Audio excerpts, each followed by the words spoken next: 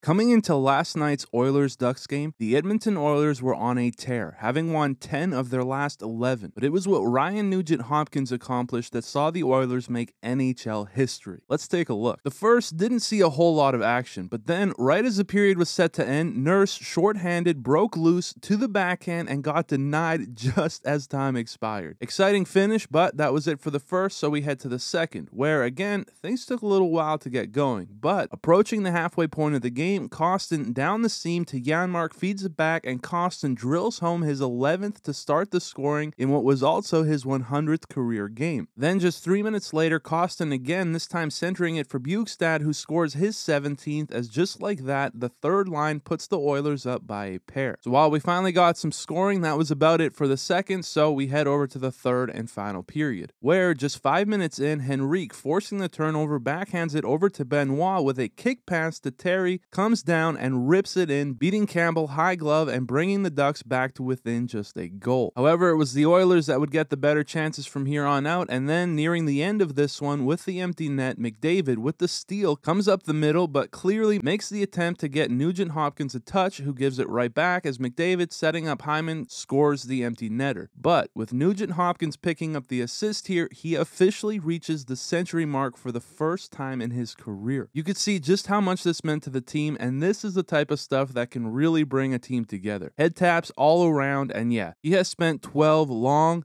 dark years in Edmonton, with his previous high being just 69, and to see him now have the success he's had this year, it's pretty awesome stuff. But what was an even crazier accomplishment as a team is that the Oilers now officially have not one, not two, but three players this year to hit the century mark, making them just the 14th team in NHL history to accomplish this feat, and the first team since the 95-96 Penguins did it with Lemieux, Jagr, and Francis. They scored a remarkable 429 combined points that year. But with that said, as for the Oilers in this one, they went on to take it 3-1, picking up points in their 12th straight game and winning their 6th in a row, which now means they are within just 1 point of taking the lead in the Pacific. As for the Ducks, well, it's been a season to forget as they lose their 9th in a row. Now just quickly, McDavid is now also just 2 points shy of hitting 150 this year, so that'll be fun to watch. But anyway, thank you guys for watching, and I will see you in the next one. Yeah, I mean, happy it went in, but definitely just happy that we got the win tonight. It was a hard-fought battle, and there you go.